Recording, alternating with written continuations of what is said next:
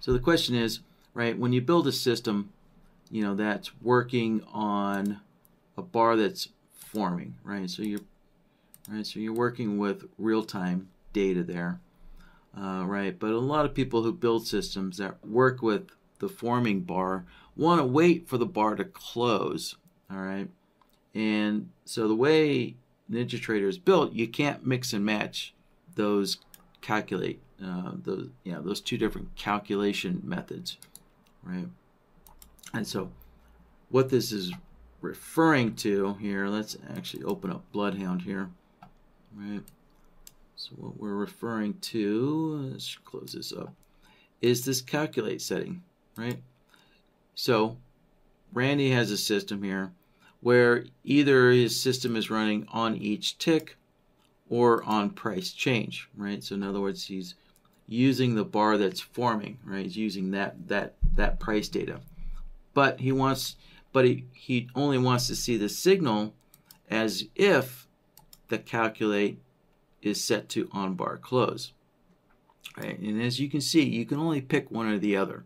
So NinjaTrader doesn't allow you to mix and match, right? But there is kind of a workaround, a trick here that you can do.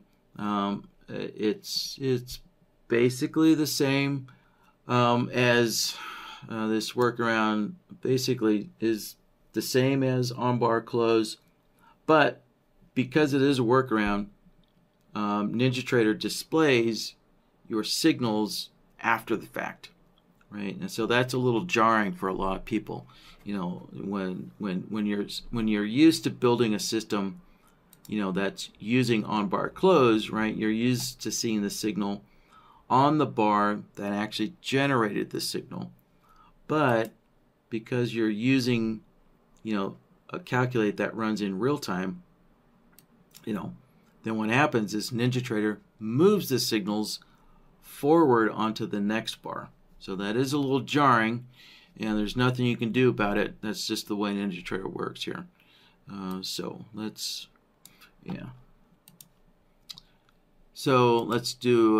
build a simple little test here. So let's go to solvers, and we'll grab a inflection solver like so.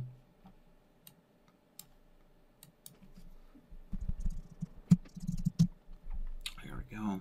And so the input, I'm going to set that to price, and we're just going to look at the closing price of the bars, right? So pretty simple, right? Whenever a bar reverses direction, right, you get a signal in that bar reversal direction.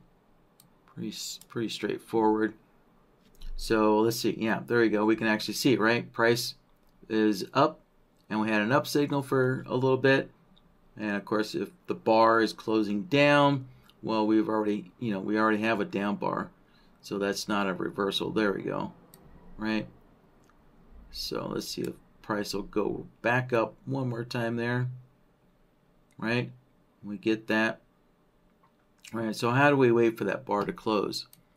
Well, the workaround is pretty simple, and there's an older workshop video on this, but I figure it's time to update that older video, right? So I'm just going to grab a function node, and we're going to use the look back function node to do this. Right, so that older video does everything exactly the same way that I'm doing it right now.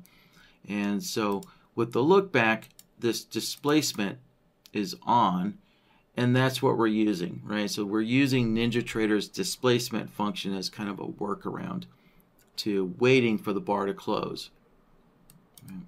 And I always like to name these look backs based on whatever kind of function I'm using there. Right.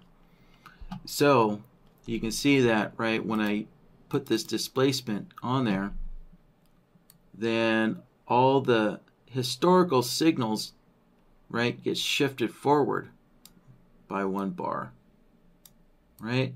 So this down bar reversed to an up bar, and the signal is actually on the next bar there, instead of the bar that actually did the reversing, it's displaced forward one bar. But let's see here. What do we got? Yeah, so this doji did actually close higher. Yeah, it looks like it closed 1 or 2 ticks higher than this down bar, right? And so we have this long signal that's coming from this doji here.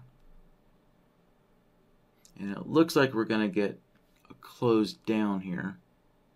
So there we go. So we did get a close down, so you can see as soon as this bar opened, we got our short signal.